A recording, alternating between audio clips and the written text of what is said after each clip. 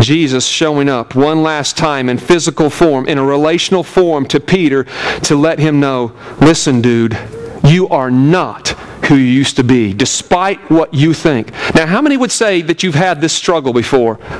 That you begin to walk with the Lord and you go to church for a while and you're doing pretty good, and then something happens and you slip back a little bit, or that thing you'd stopped doing, suddenly that day you did it again, and suddenly you felt so unworthy, so unqualified for God to ever use you. Now you have to back up and go to the drawing board. In fact, you're so ashamed of yourself now, you're doing what Adam did, the first Adam. You're hiding yourself from God.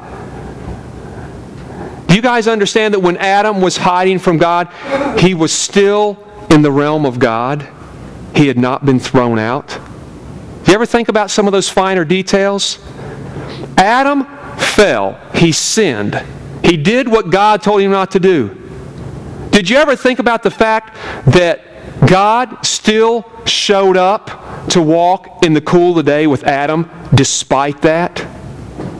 And the only reason the whole connection changed was because Adam was running from God. Adam was hiding from God. Adam felt disqualified now. Adam felt unworthy now.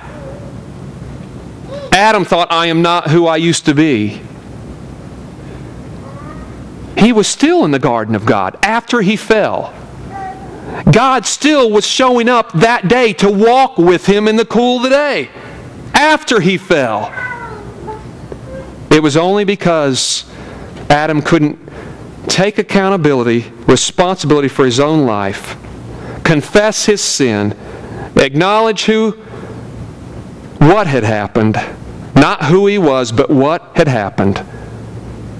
God couldn't restore him, so he had to remove him for man to get it.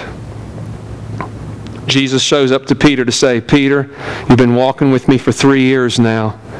And I know there's a whole lot of things in your life you thought you would have overcome and mastered by now. And you're looking in the mirror going, man, has anything changed in my life? I want you to know I'm inside of you now. And I know that you're struggling the way that Paul is getting ready to teach about. There's this struggle going on between flesh and spirit, and that battle is going to go on for the rest of your life. But I want you to know it's no longer you that lives, but Christ that lives in you. 2,000 years later, we struggle to get that revelation. It is no longer I that lives, but Christ that lives in me. Scott, it's messed up, man. I'll do great for 3 days and then have a day that I don't do so great. I will control some part of my flesh for years and then one day have a relapse. I will maintain my composure, my patience, keep it all where it's supposed to be and for days and weeks, and then all of a sudden go through a season where I go, man alive, what's wrong with me?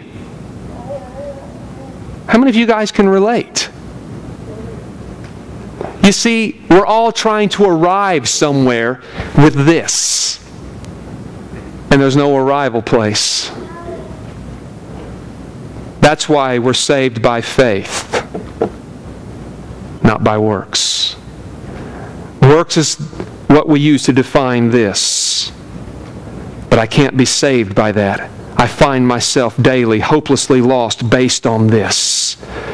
And so it's by grace through faith that we're saved. Why does it take faith? Faith to accept that it's no longer based on me, but Him that's in me.